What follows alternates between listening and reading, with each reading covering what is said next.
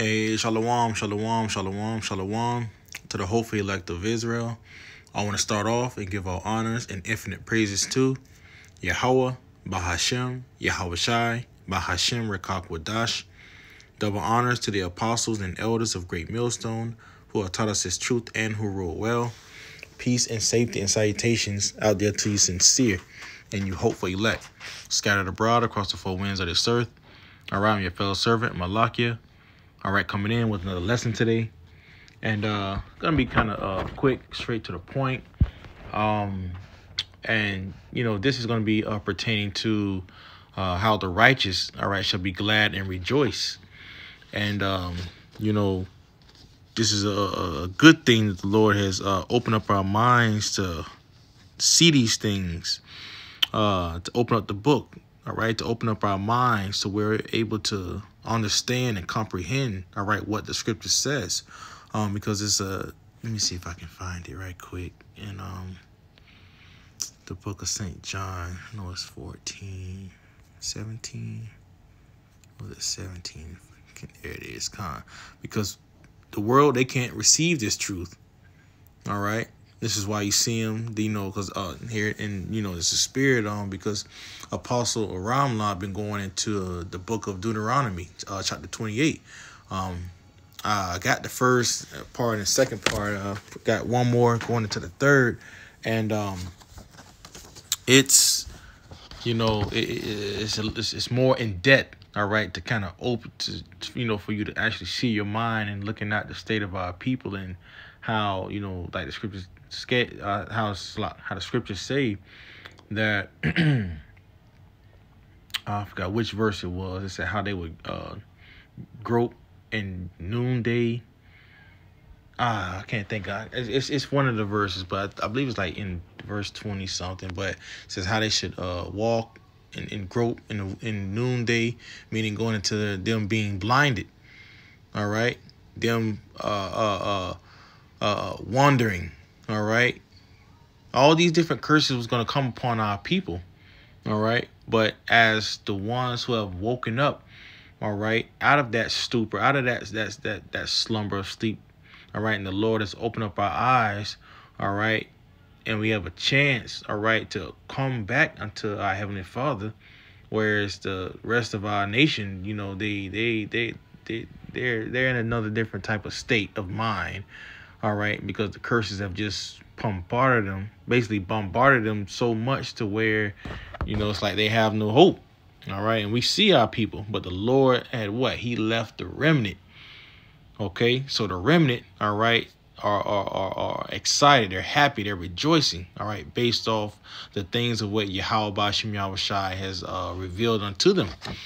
But let me get this quick precept right quick. This is the book of St. John 14 and verse 17. Even the spirit of truth, whom the world cannot receive, because it seeth him not, neither knoweth him, but ye know him, for he dwelleth with you and shall be in you. And this is why what? The righteous will be glad and they will rejoice, because they feel that part of Yahweh Bashem Yahweh Shai within them. Okay? Eating and drinking with them and supping with them. All right. Feeding him knowledge. So the righteous, all right, will always be glad and they're going to rejoice. All right. They don't have the righteous are glad and they rejoice because of what they have, the spirit of truth. All right. They have the comforter there to comfort them. All right. Whereas the rest of the world, the rest of, you know, the nation of Israel, all right, especially here in America, the 2/3 of the nation of Israel, they don't have that joy, all right, but they have to lie to themselves, you know, by the way of trying to go get the bag, you know, try to make it somewhere in this world, or try to be idolized on, you know, the different social media platforms. So it shows us that, you know, they're trying to find some type of mask, all right, to where they're trying to be as if they are glad and happy, all right. They truly are not rejoicing. Okay, they're rejoicing in some type of camouflage suit, All right, because deep down in their spirit, they're not happy. All right, because they don't got the truth. All right, they're living a complete lie. All right, so let's go ahead and jump back to get to the lesson. I don't want to drag it out too long. This is the book of Psalms 64. All the way down. Back in verse 9.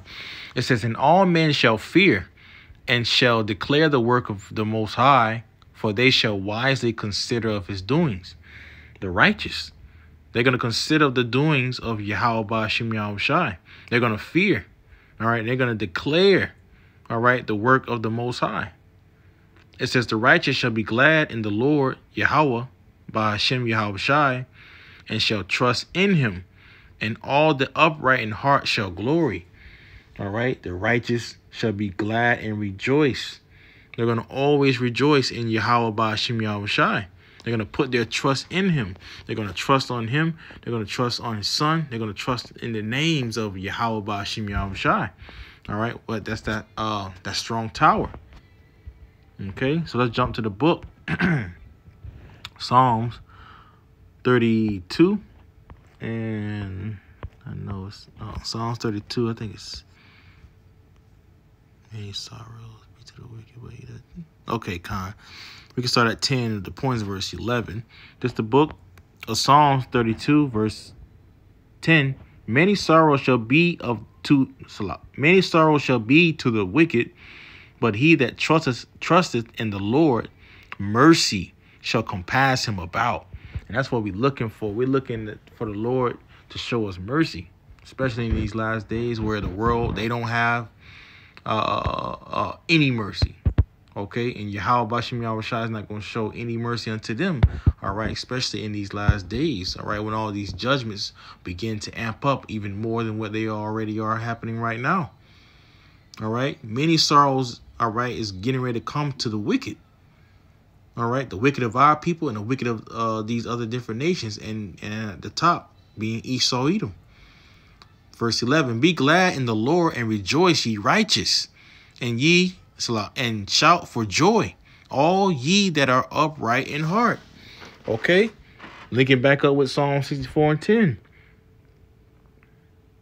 Be glad in the Lord and rejoice, the righteous. This is what the scriptures is saying. Be happy that the Lord has given this unto you, because there's many people out here, they can't even receive this.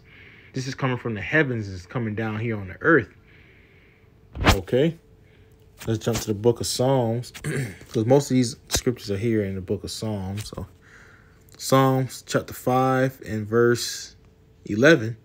But let all those that put their trust in thee rejoice. Let them ever shout for joy, because thou defendest them.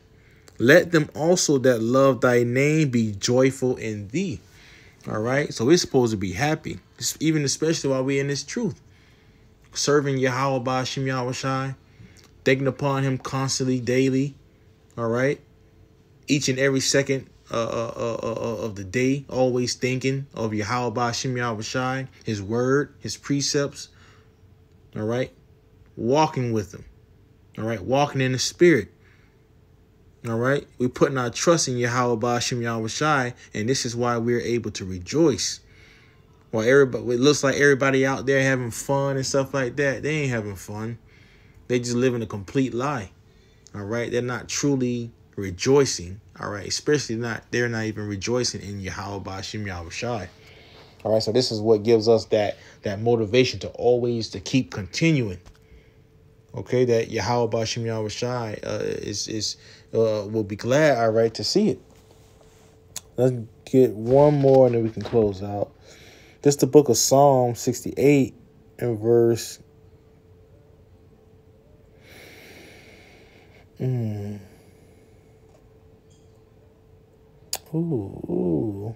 want to go too deep into it. All right, so this is the book of Psalm 68. I'll start at verse 2. As smoke is driven away, so drive them away. As wax melteth before the fire, so let the wicked perish at the presence of the Most High. But let the righteous be glad. Let them rejoice before the Most High. Yea, let them exceedingly rejoice. Sing unto the Most High, sing praises to his name, extol him that rideth upon the heavens by his name, Yahweh, and rejoice before him. Okay? Rejoice before Yahweh by Hashem Yahweh Shai. All right? That he's able to open up your eyes to see these things. All right? For you to wake up another day and to constantly to keep repenting, to keep trying to please Yahweh by Hashem Yahweh Shai. All right? This is not a thing of that woe is me spirit or you being down all the time. You should always be glad because Yahweh B'Shem Yahweh Shai wakes you up every morning. All right? You got another chance to prove and to please Yahweh B'Shem Yahweh Shai. All right? Other than what you did the day before, the day prior, all that ain't going to matter. It's what you do today. All right? And are you pleasing Yahweh B'Shem Yahweh Shai? All right? And you know that you're truly pleasing Yahweh B'Shem Yahweh Shai, all right, is when you're truly glad and you're rejoicing, all right, because you know that you're doing the things of what Yahweh B'Shem Yahweh Shai has commanded of you. All right? So, rejoice and be glad. All right? It's only going to be the righteous that's going to do it.